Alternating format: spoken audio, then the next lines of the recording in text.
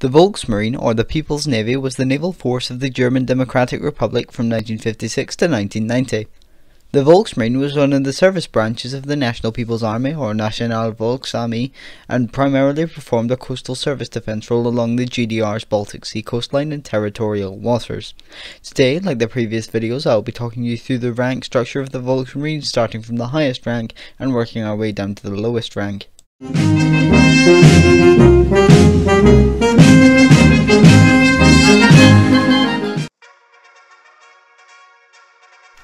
Firstly, we have the rank of Fleet Admiral, or Fleet Admiral, which was the highest official rank within the Volksmarine, though it was never actually held by any individual, much like the rank of Marshal der Deutsche Demokratische Republik.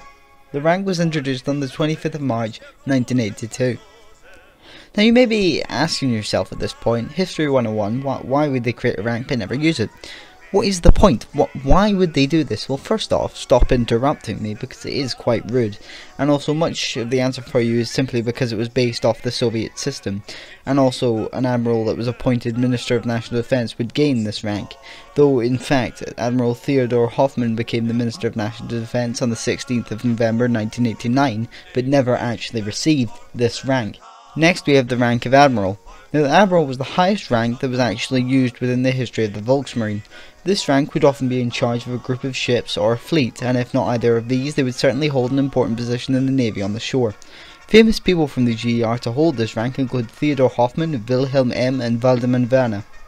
Next is the rank of Vice Admiral, or Vice Admiral, which is the third highest rank in the Volksmarine. It was comparable to a NATO rank code of OF7 or a 2-star officer. Its role was to also command a group of ships or hold an important onshore position.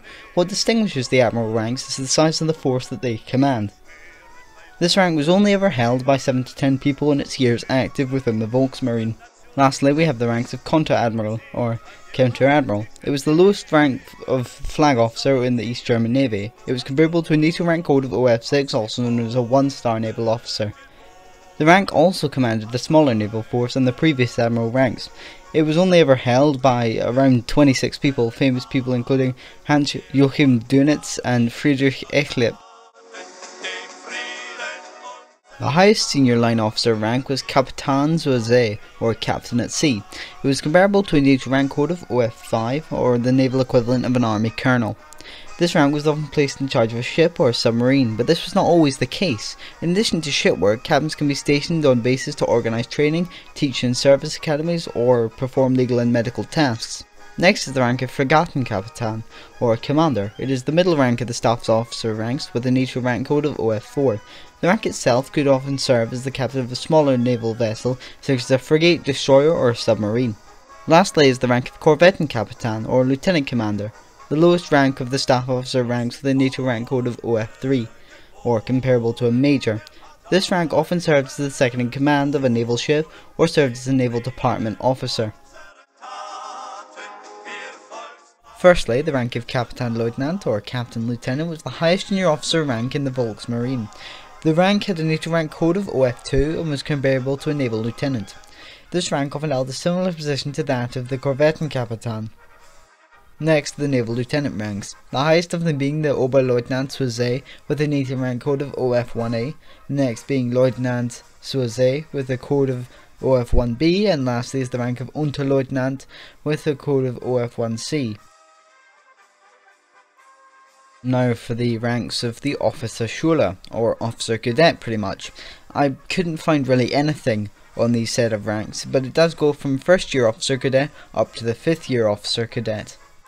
Firstly, we have the rank of Stabsoberfähnrich, or Staff Senior Warrant Officer, which was the highest rank of the Fähnrich group of ranks in the Navy, and was instated into the Navy from 1979 to 1990.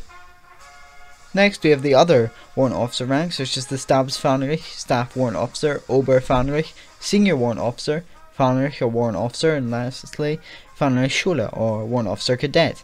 The Fähnrich Corps was supposed to provide highly specialised long service members below officer level and above NCO level to close the skills gap in technical careers. Now we have the Meister ranks, the highest rank being the Stabsobermeister or Staff Senior Master, the Obermeister or the Senior Master, and then the Meister or the Master. That's really all that I could find out about these ranks. Next we have the Mat ranks, which contain the Obermat and Mat. I do apologise for this again, but I could find almost no information about these ranks, but I do know that they were comparable to both the Staff Sergeant and Sergeant of the Army. Lastly, we have the ranks of Stabsmatros or Staffmatros. It is comparable to the rank of Corporal. The rank of Obermatros was comparable to a senior sailor or a lance corporal, and lastly, the rank of Matros, which was the lowest rank in the Volksmarine. Well, I hope you enjoyed today's video. Please like and subscribe if you did actually enjoy, that would be great. Comment down below if you want to see another videos like this. I did actually get a new mic for this video, so hopefully it sounds a bit better. Please comment down below what you think of it. Just want your honest opinion, and have a good one.